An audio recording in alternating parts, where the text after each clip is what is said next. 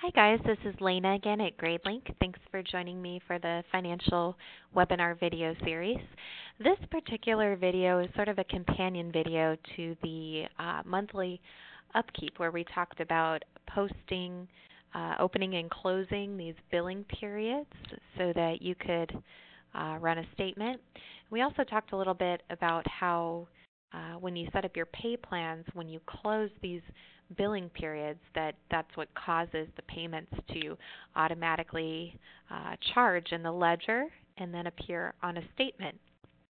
So in this video, I want to show you another option. It's a little bit tricky, but try to stick with me here, and I'm going to explain a feature that I think will be actually very helpful to you if you want to make use of it.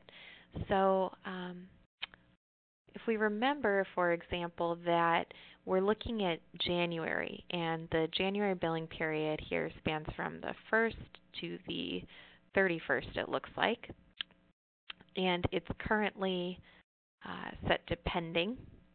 So typically, if there were any students who were on a pay plan, the charges that we set up on the pay plan would not trigger into the ledger until I would first have this open, and then I would have to change the period status to closed in order to trigger those charges in the ledger for any students on a pay plan. Let's say, however, that I don't want to wait until January 31st in order to make my charges appear in the ledger. Let's say that I want to instead make them appear halfway through the month. Let me pull up a specific student so we can talk about an example. Let's look at Amelia Earhart here. Here's her pay plan for tuition. And I can see that for March, she should be charged on February 23rd. And there's the amount. Now I'm going to jump back over to my admin. Or excuse me, not my admin. I'm going to jump to my billing. And that charge would fall between this February 1st and February 28th date range. But it looks like we actually technically want her charge to appear on the 23rd. So what can we do about that? Well, I'm going to go over to my billing, and one option would be we could wait until the end of the month and then just close the billing period status. And even though we wanted it to be charged on the 23rd, we would just have to wait until the 28th so we could close this and therefore make her charge appear.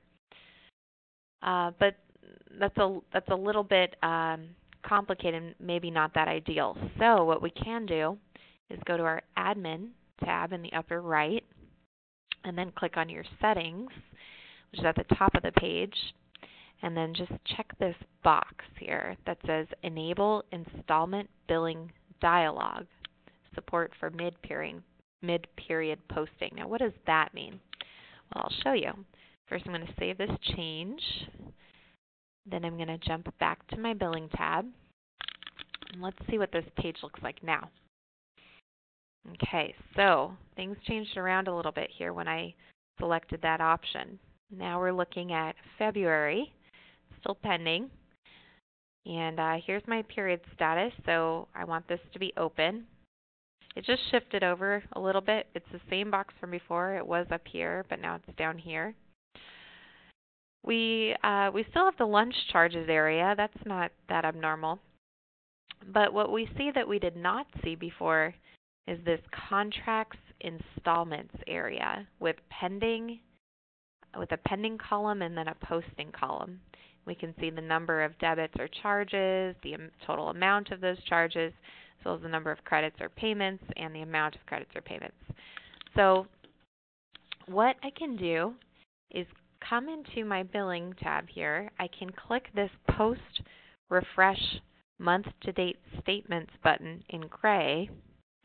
And what that does is it immediately posts any lunch billing and any pay plan charges into the ledger as soon as I click this button.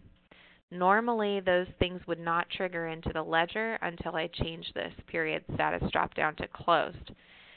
But if there's a situation where I want them to post ahead of my close date, then it would make sense for me to click the post refresh month to dates installments. And sure enough, now these charges and payments appear in the posted column. So where it posts is the ledger. I'm going to go over to the ledger. And here I can see my February 23rd tuition charge there for Amelia. Now, typically we would have had to wait until the end of the month to post that, but now I can actually post it as soon as that bill on date for Amelia passes. So as soon as the 23rd passes here, then I would be able to come into my billing tab, click the post refresh month to date installments, and these charges and payments automatically appear in the ledger right away. And so that's just a helpful kind of feature. So if you're a little bit confused about opening and closing the billing period each month, or you're confused at how the bill on dates with pay plans work exactly with closing billing periods, then this might be a helpful option for you. And again, to get there, I just clicked on Admin in the upper right, and I selected this option to Enable Installment Billing Dialog, or Support for Mid-Period Posting. So that means just this option, just to reiterate, it allows you to immediately post these transactions as soon as the date happens, rather than having to wait until the end of the billing cycle. All right, guys, thanks for tuning in. Hope that that's a helpful feature for you, and we look forward to you using the financial section. If you do have any questions about the financial section, you can always feel free to send an email to service@gradelink.com, or you can reach us at 1-800-742-3083. Thanks so much, guys. This is Lena from Gradelink signing off.